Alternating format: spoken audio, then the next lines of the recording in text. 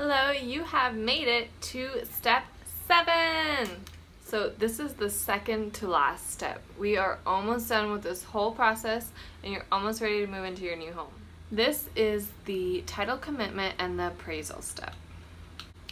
So while everything else is going on, the title company has been doing their part to do their due diligence on the home, research any open permits, any liens on the house, and find out if there's anything legally that is wrong with the property from the past and any way that it's been handed down, and they check all of that for you and then they present you with a title commitment. So sometimes they'll have a couple exceptions, which means that they won't insure those items, so you need to make sure you look at those and you pay attention to those and you have someone that you trust look over it as well. In Florida, it's common that the seller chooses the title company, but sometimes you can negotiate to have your own title company that you trust.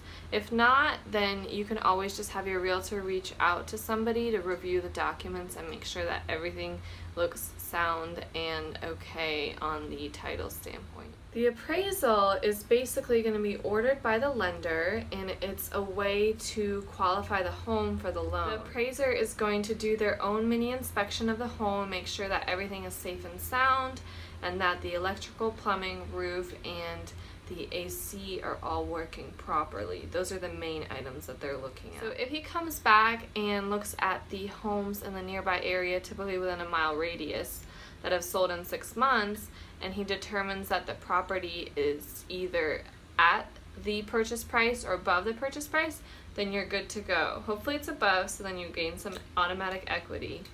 But if it's below, then you are going to have to work with the seller and either the selling agent and the buying agent and figuring out a way to get that property, either the purchase price lowered or to bring cash to closing and to cover that difference. Sometimes the appraiser is also going to request some repairs to get done in order for the property to be safe and sound, and that is when you will have to negotiate again for who covers that cost. So once you have a clear appraisal and a clear title commitment, then you are able to move on to step 8, which is getting that clear to close and moving into your home. So tune in next week for that last step. It's just a couple wrap-up points to make sure that everything goes smoothly and that you have all the proper information to get that home of yours.